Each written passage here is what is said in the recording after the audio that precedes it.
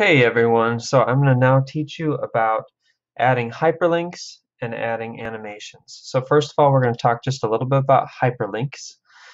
So here you can see I have two hyperlinks in here. One is for in the ocean and one is for stay on the beach. So if we choose this, here's our Mr. Crab guy. So where should he go? So if we want him to go to the ocean, we can choose that, and there he is in the ocean. Or if we want him, I'm just going back there. If we want our Mr. Crab to stay on the beach, I click on stay on the beach, and there he is on the beach with the bird. Uh-oh, look who he meets, Mr. Bird. What should he do? Now I don't have transition, or I don't have any hyperlinks here yet, but I'm going to show you how to add one. So I have already this slide ready. This is the slide that's going to be if he does run away. So I'm going to select this right here, and I'm going to add my hyperlink. So I go to Insert, and I choose Link, and then I'm going to choose Slides in this presentation, and that's slide 5. So I wanted to go to slide 5. I click Apply. So now if we present, I click Run Away. It takes us to that slide where he runs away, as you can see. So I added in that animation to have him run away. So now I'm going to show you about working with animations.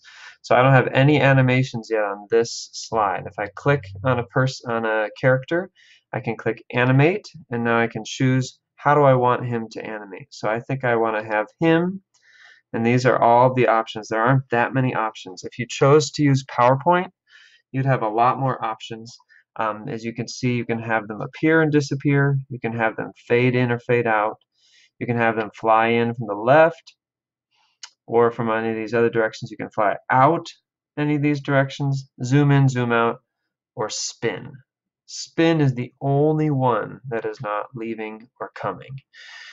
So there's not that many options, but if you could choose a character that would like to spin, that would be useful for your story. So I'm going to go ahead and just add in some animation. So first of all, so we click on our object, we click Add Animation. I want to have him fly in from the right, or swim in, but it's called fly in here. So fly in from the right. I want to have the crab, Mr. Crab, fly in from the left. So now if I present this, you can see it'll start with nothing. I click and in comes Mr. Crab, and I click and in comes Mr. Fish. Okay? So now I just want to talk a little bit about animations. If you want to have multiple animations, like let's say you want the crab to fly in and then you want him to spin, so I'm going to add that in.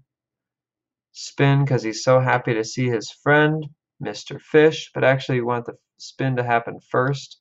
You can change the order. You can also change how it's happening, if it's happening on the click or if it's happening with previous or after the previous a certain time amount. You can also change how fast or how slow they do something. Let's say I want them to spin very slowly. We'll see what that looks like. I'm going to add in one more animation. I want to also have him, I want to have the crab zoom out, but I want him to do that after the fish. Oh, does that not work? There we go. So then I'm going to click play, and we'll be able to see all those things happen.